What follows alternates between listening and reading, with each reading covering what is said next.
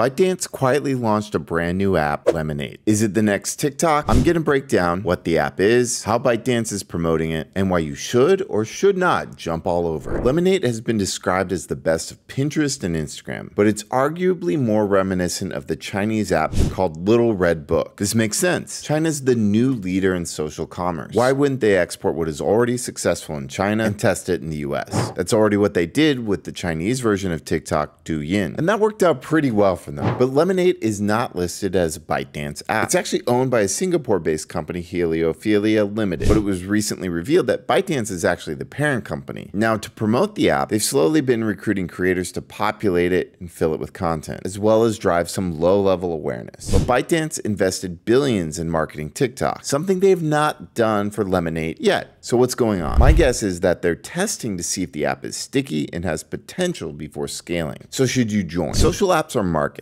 There are creators and consumers. To create a flywheel effect, it's essential to strike a balance between the two. Creators want audiences, while audiences desire content. A large audience with few creators leaves users bored, and a small audience causes creators to figure the app isn't worth their time. Apps need to get that balance right, something we've seen so many fail to do in the past. Clubhouse, BeReal, Paparazzi, they couldn't cut through the clutter. In fact, the only successful social app to launch in the last 5 years was TikTok, and they spent billions to get where they are today. So, will Lemon8 be the next TikTok? I think it's far too early to tell. But unless it gets a massive marketing budget, my guess is no. What do you think?